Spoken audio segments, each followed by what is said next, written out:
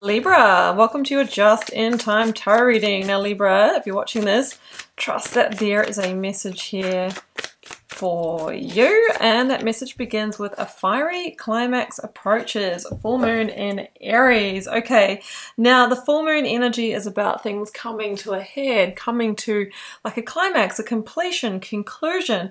It says a fiery climax, so maybe finally things are coming out, or finally there's action, like bold action here. It's the Aries energy, and that really is about making a move, taking a leap of faith, right? Let's see where this is going, Libra.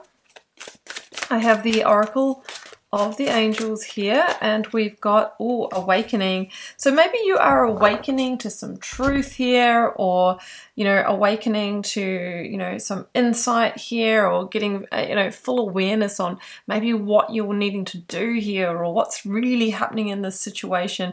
Maybe you've been through some kind of spiritual awakening, Libra, and when we do, often that's when a lot of our life areas, a lot of our towers begin to shake, because we see things for what they are, and we might see that they're not in alignment anymore. Let's go to the tarot.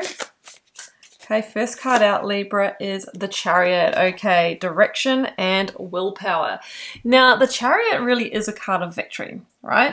But it's usually quite a hard-earned victory, because it requires usually a very challenging decision, right, that we need to be fully aligned with in order to move forward. Now, the decision is usually about leaving a sense of home, or like a comfort, right? So it could be leaving a place, it could be leaving a relationship, could be leaving a work career or industry that you've sort of felt a sense of safety, stability, or security in. But the real victory is in almost like taking a bit of a calculated risk, or a bit of a fool's journey here to move on, to move forward, to catch that magic carpet ride. Okay, let's go. Oh, Wheel of Fortune, my goodness. So I feel that by moving forward, your life is about to expand big time. Okay, this is major life change energy, and the Wheel of Fortune is usually around cycles, like life cycles,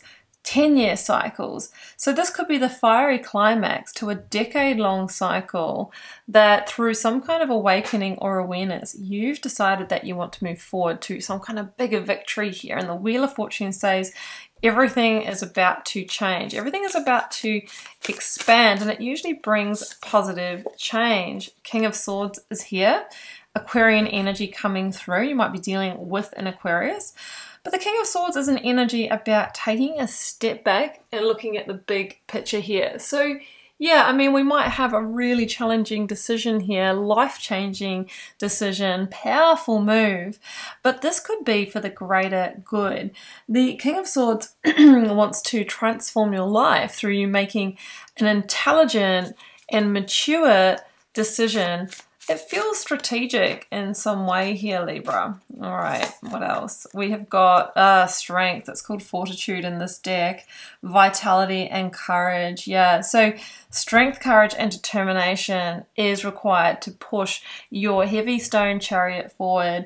And the Leo energy coming through in the strength card here talks about you unlocking a whole new level of potential, and you're now following that call of the heart, that call of the intuition. Now maybe there's a fiery climax, because you might be needing to communicate with a partner, ex-partner, an employer, or a real estate manager or something like that, that you are choosing to move forward. And just those words can bring the tower down, can bring the fiery climax. But you've got to do what is best for you and best for this new version, this new awakened version of yourself. Queen of Cups is here.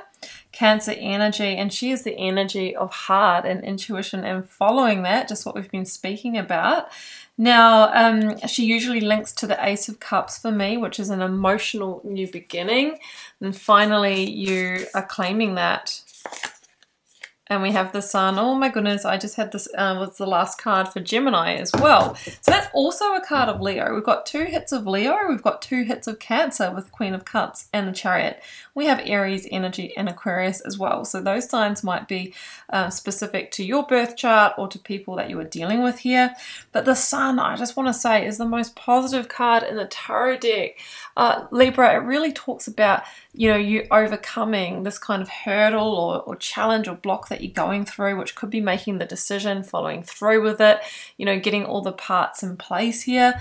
But the Sun is about a positive, bright future ahead. It's about rebirth, and it's about a new path really illuminating for you, and through strength and courage and maybe a fiery climax that has come after an awakening, you are going through this kind of transition, this transformation, and it feels like there is a new direction, a new happy direction, and this is your green light to move forward. Everything's about to change, life is expanding, but it's in a positive new direction.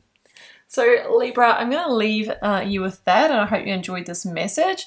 If you would like a personal reading to tune into your specific circumstances, the first link down below will pop you over to our website and you can check out what I offer there.